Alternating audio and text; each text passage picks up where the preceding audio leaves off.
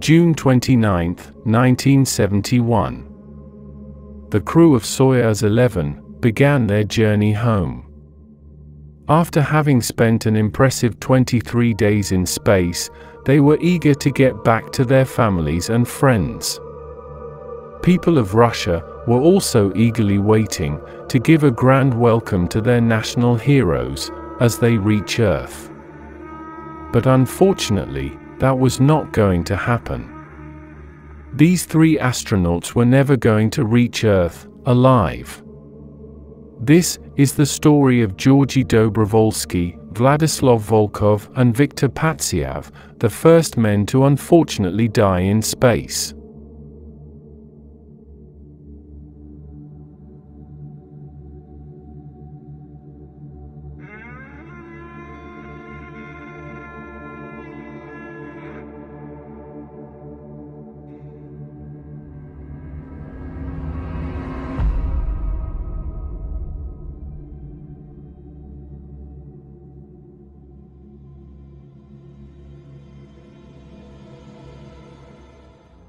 After Neil Armstrong's historic first steps on Moon on July 20, 1969, that established America's dominance in the space race.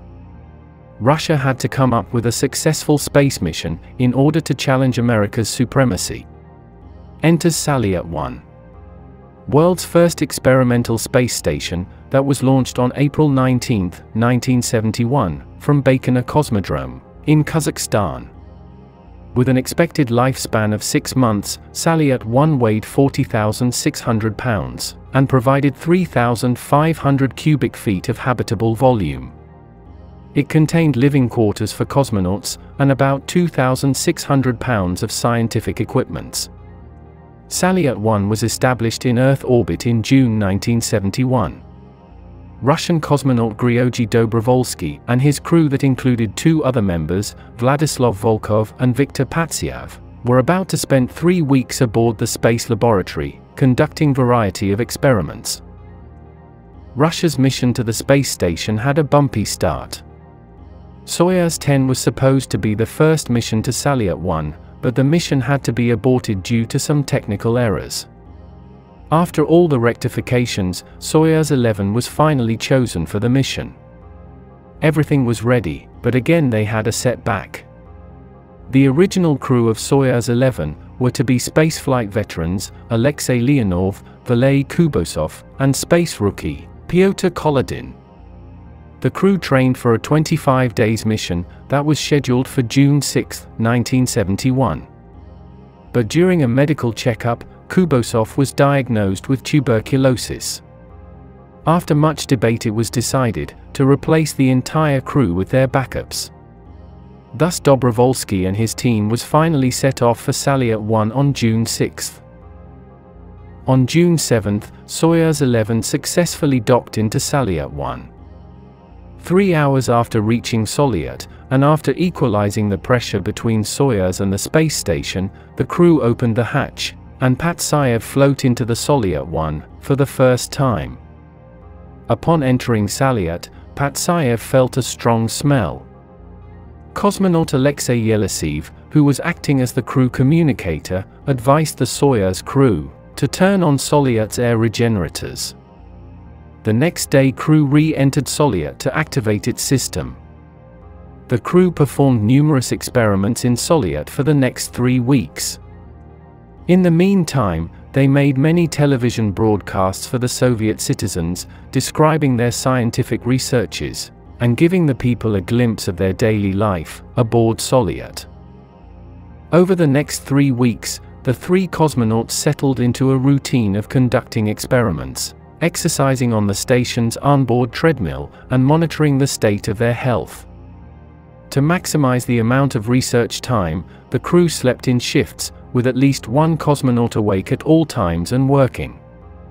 It was the round-the-clock operations that resulted in the cosmonauts losing their optimum performance capabilities, as it interfered with their sleep. They grew Chinese cabbage and onions in the Oasis 1 plant growth facility, and Patsyev became the first person to operate a telescope in space, the Orion 1 ultraviolet instrument. They tested the condition of their cardiovascular system using a lower body negative device called VETA, which later became the Chibis apparatus, used on subsequent Soviet and Russian space stations, and still used today on the Russian segment of the International Space Station. They periodically measured their pulmonary function and drew blood samples for later analysis. The crew cast ballots from Salyut in Soviet elections, becoming the first people to vote from space. On June 19, Patsayev turned 38 years old, the first person to celebrate his birthday in space. June 29, 1971. The crew reactivated Soyuz 11, gathering the films and samples that they have collected. They finally closed the hatch between Soyuz and Salyut. When a panel light indicated that the hatch of their return module has not closed properly, the crew was asked to reopen the hatch and clean the seals properly. Although the panel lights were still on, both the ground control and the crew were convinced that they were good to go. The cosmonauts proceeded to undock the Soyuz from Salyut. During the fly-around, the crew photographed the space station that had been their home for 3 weeks. Tragedy struck at the altitude of 80 miles, when explosive bolts separated Soyuz into its 3 components. The shock from the explosion opened a pressure equalization valve that normally opens once the parachutes of the spacecrafts were deployed. As the valve opened in vacuum of space, air escaped rapidly. The crew tried to manually close the hatch, but it took several minutes. The cosmonauts rapidly lost consciousness, and with no pressure suit on, their chances of survival grew slimmer. As the module re-entered the Earth's atmosphere, all communication between the crew and the control center broke. The spacecraft parachutes opened as scheduled, and Soyuz made a soft landing 320 miles east of Zhezkazgan. Helicopters reached the spot to receive the cosmonauts. Generally, the hatch is opened by the cosmonauts from inside, but when that did not happen, recovery forces opened the hatch from outside, only to find the lifeless bodies of the cosmonauts inside. So, what actually happened inside Soyuz 11 in the last few minutes that caused the death of 3 cosmonauts? According to the investigative reports, when the cosmonauts tried to close the hatch manually, a process that was going to take several minutes, there was a rapid loss of oxygen. Thus the cosmonauts lost consciousness very quickly. The pressure too decreased rapidly, and not wearing the pressure suits proved to be fatal for them. Sadly, they died within minutes, before reaching the Earth's atmosphere. The tragic incident shook not only Russia, but the entire world. It was a huge loss for humanity. Dobrovolsky, Volkov and Patsayev were awarded the Hero of Soviet Union Medal posthumously.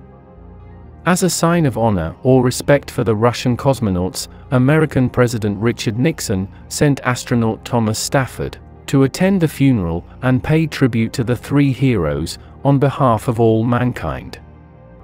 In 1975, astronauts Stafford from America, Leonov from Russia, went to space in their respective spacecrafts Apollo and Soyuz, and docked in the orbit.